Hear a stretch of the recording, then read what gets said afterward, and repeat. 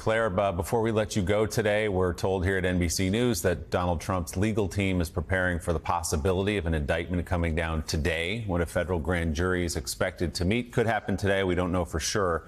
As a former prosecutor, what are you looking for? Any telltale signs here? What may happen today?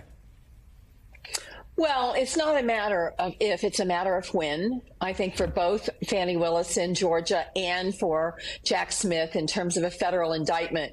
What I'm going to be really interested in is who appears on the witness list for the government, who has been given immunity, who has been told we will not prosecute you, but you've got to tell us honestly everything that happened. You can't hide behind the Fifth Amendment.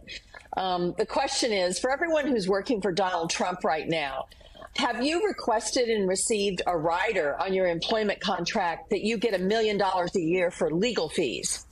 Because if you add up the amount of money that people who foolishly went to work for this guy are spending on trying to keep themselves out of jail, it's a huge number.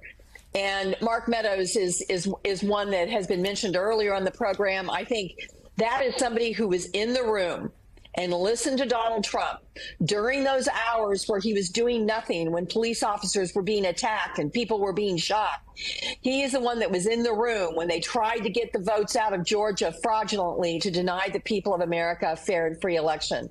So it is one of those things that I think the witnesses and who's been given immunity is going to tell the tale over how much difficulty Donald Trump is actually going to have. And there was damning testimony, our viewers remember, last summer during the January 6th Select Committee hearings about how the Chief of Staff, Mark Meadows, performed that day on January 6th and sat back and let it happen. So we'll see if he's involved in all of this. Claire McCaskill, thank you so much. We'll see you very soon, I know.